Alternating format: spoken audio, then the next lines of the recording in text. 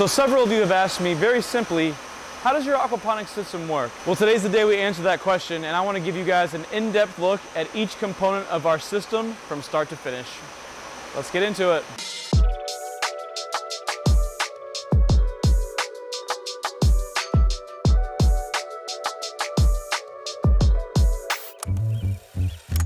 Hey guys, welcome back to another episode from New Agrarian on YouTube, where we're all about aquaponics, hydroponics, and agriculture. As promised, I want to give you guys a tour of our system this year from beginning to end. If you have any questions, leave them in the comments below and I'll answer them when I can. Let's get into it. So water starts in our fish tanks here, and we have 6 300-gallon polyethylene tanks.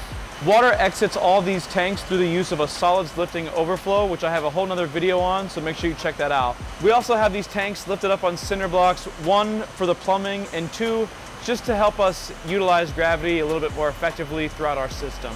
We've grown a lot of different species of fish in these tanks, including tilapia, catfish, koi, bass, and I'm always looking to experiment with different things, but this is where our water starts. Let's keep moving.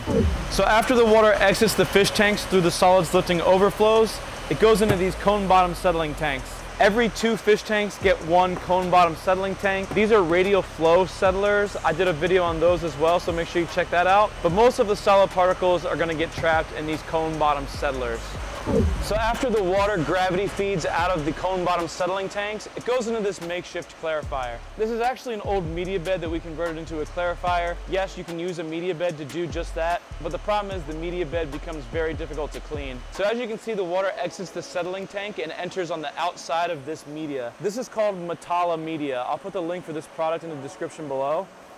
It's basically these fine mesh sheets. Once they become clogged with particles, we take them outside and just spray them off. Works really well for collecting small particles. After it goes through the Metalla media, it has to go through these bags of expanded clay pebbles. This setup does a pretty good job of removing small particles. In my opinion, one of the most tricky parts of home aquaponics is establishing a good clarifier. It's not the end of the world if this thing doesn't work perfectly, but it just saves you headaches down the line from particles getting into your deep water culture bed and other containers in your system. There's multiple drains on this clarifier to keep up with the large amount of water flow. Let's keep going.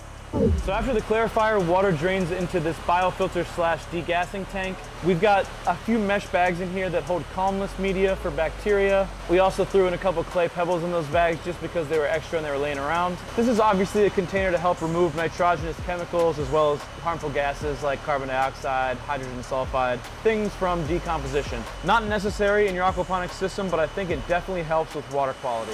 After the biofilter, it's going to go into our first deep water culture bed. This bed is 8 feet wide by 32 feet long, and it holds 8 plant raft beds, each one capable of holding 60 plus plants for a total of about 500 plants able to be grown in this bed at a time. This bed combined with the plant roots could also be used as a biofilter because of the aeration that is provided, but I like to have a separate container for both just because I like to increase the water volume. You could also add another clarifier right here where the water comes into this bed if you wanted. These beds we grow a lot of different stuff, including various types of lettuce. We've got some peppers here, kale, basil, bok choy, and we've done a lot of other cool stuff too.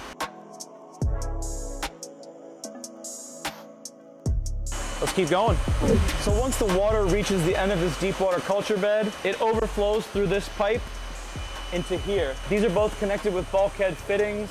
This bed is only slightly lower than this one. These beds, because they're connected this way, are gonna wanna be the same height, but whatever the height of this drain is the height that this bed will want to be at. So basically what I'm saying is if this drain is higher than this bed's gonna overflow.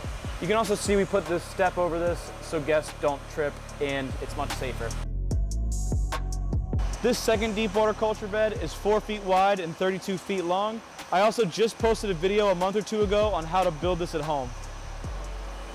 So once the water reaches the end of this deep water culture bed, a 1.5 horsepower pump actually moves it underneath both beds to that bead filter right there. Let's take a look at the pump and plumbing setup. We run pipes for both the air line for this deep water culture bed and the water return line under that step right there. So here's the pump we use. This is a Sweetwater 1/2 horsepower pump. I've been running this thing continuously for 2 years now. These are great pumps. The inlet pipe you can see right here actually is plumbed into the bottom of the bed.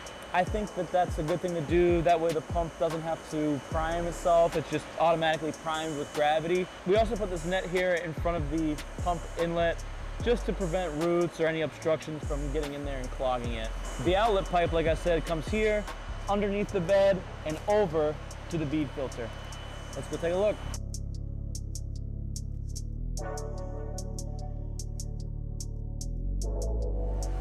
So the water comes underneath both beds, comes up here, and enters the bead filter right here. The bead filter is actually a pretty sweet piece of equipment. Any particles that are left at the end of your system are gonna get trapped in here. You do have to clean this thing once every couple of weeks, once the PSI starts to get a little bit high. But for a couple $100, this thing I think is pretty worth it. You can also see the air line here that runs along the side of both beds. All the plumbing for the water lines and air lines are along this wall. So this is the bead filter waste line. We used to have a UV sterilizer right here. I had to take it out because the gaskets were getting old and I have to repair it, but I didn't have time to repair it with the fish in the system, so I had to just take it out entirely.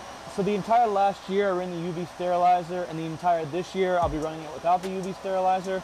So I'll be able to form an opinion on whether or not the UV sterilizer actually makes much of a difference. Personally, I liked having it, so I'm looking to get it back in here as soon as I can. I also did a UV sterilizer video too.